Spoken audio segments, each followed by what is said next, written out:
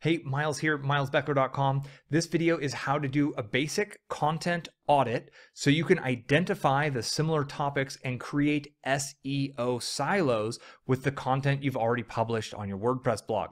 Now, an SEO silo is an internal linking structure that allows you to connect the relevant posts on your website in such a manner that it drives up your best posts for the highest potential traffic. It'll drive it up in the rankings by kind of leveraging your linking structure. Now, I've already created a video that explains the structure. It's a whiteboard video. I'll show you how to go find that video next in a second, but right now you need to know this video is about how to actually export all of the content from your site. We're going to get into spreadsheets and you're going to see exactly how to work with the output from a couple of tools you're going to learn about to actually identify the posts and where those links go. So first thing, we're going to jump on the computer. I want to show you where to find the SEO silo video. If you're on YouTube, simply search for Miles Beckler SEO silos. Click search and you'll see it's this top one, the SEO silos made easy. This will teach you on the whiteboard the basic linking structure. Then you need to use a specific plugin inside of your WordPress site. It's called Export All URLs is the plugin. You can see it's right here. It's got this kind of, I don't even know what that icon is, but this is the one just so you know when you see it. When you're inside of your WordPress dashboard, which is where I'm at here, it lives under the settings tab, and then you just go to export all URLs. This is what it brings up for you, is this listing here. So what I've done is I've clicked posts, and then I've wanted the URLs and the titles. If you have multiple categories, definitely dump out your categories. I run everything in one blog category, so that doesn't matter. And then we want published, and that's it. Choose a CSV, click export now, which I'm not going to do because I've already done it. And what you end up getting is a basic CSV, which is a spreadsheet that looks just like this. It's pretty much barren. There's no real information on it other than every single post that you have. It's got the title of the post here in column A. It's got the actual URL of the post, and you can see it does a little bit of weird things with like the ampersands and maybe the apostrophes. Not a big deal. You'll know what you're working with here. So this is the base of what we work with, right? This is the core of the audit, is the whole, what did I create? What posts do I even have? It organizes them here in alphabetical order for you. And then you need to start putting in some work on the spreadsheet. This is what my spreadsheet looks like now that I've spent a lot of time and actually hired some help to organize all of the ideas. And this is your goal. This is where you want to get to. And there's two new columns that were added. We have the main tags, and I'll explain exactly what that's for in a second. And then we have the silos column. And you can see up top, I've added the tags that's relevant to the main tags. And then I've also added the silos, and you're going to learn exactly how to work with this. Now, the key idea here to get started is that you want to group your content into between 6 and 8 main categories. Now, I don't use the category structure because I want all of my blog posts in one blog category. I use tags in order to identify each and every post. So what I do is I go through the spreadsheet line by line and I identify what is the topic of this post. Each post is able to go in one tag only. That's a big challenge. I'm telling you, this is really challenging, but it's very important for you to really focus in on the 6 to 8 core categories of content that you're publishing. You create a tag name and then you go back into every single post and you add that tag. Let me show you what that looks like on my spreadsheet here.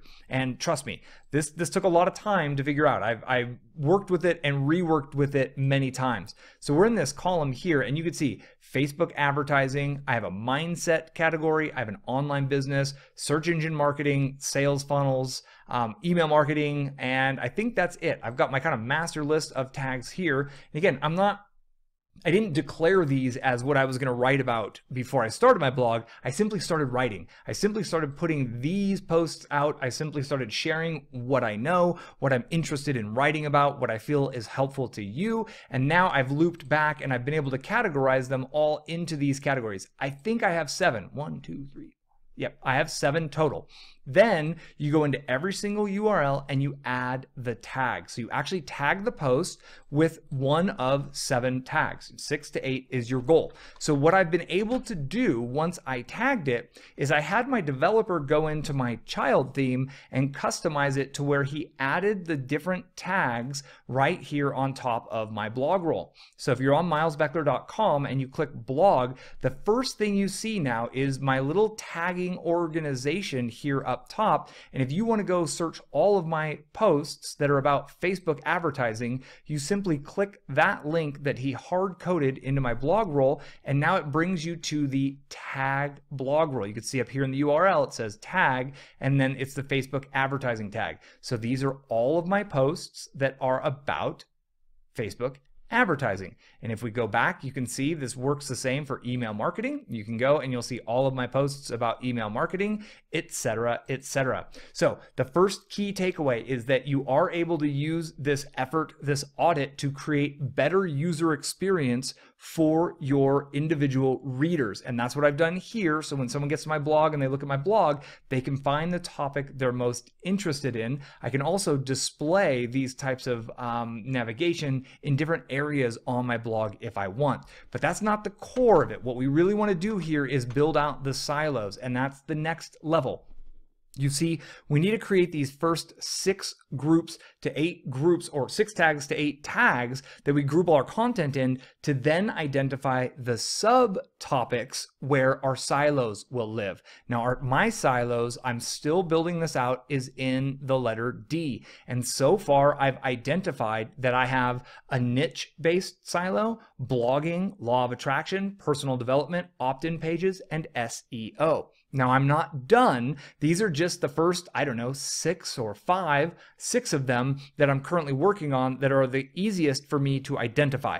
I go through one at a time, and I'm working the silo structure that you learned about in the previous video, or the video you'll watch next on the whiteboard, where we discussed how silos work. I implement that linking strategy based on what I identify here. You can see I'm color coding them, right? I've got the YouTube is red, my niche posts are yellow, personal development is blue, and the SEO is green. And you can see over here in my silos, I've identified which post is the top of my silo.